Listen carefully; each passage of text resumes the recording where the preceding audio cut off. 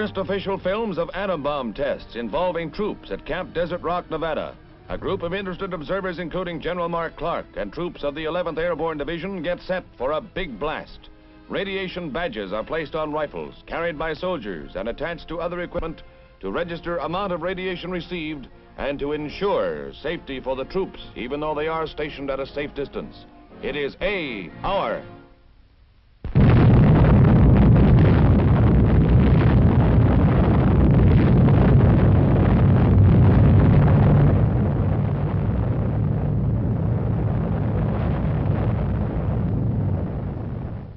Did you feel now, after it's all over, that you've had a big letdown, that there's any disappointment in this weapon? No, sir, there's no disappointment. No disappointment. It's certainly a powerful weapon. I can't understand how anything so beautiful can be so destructive.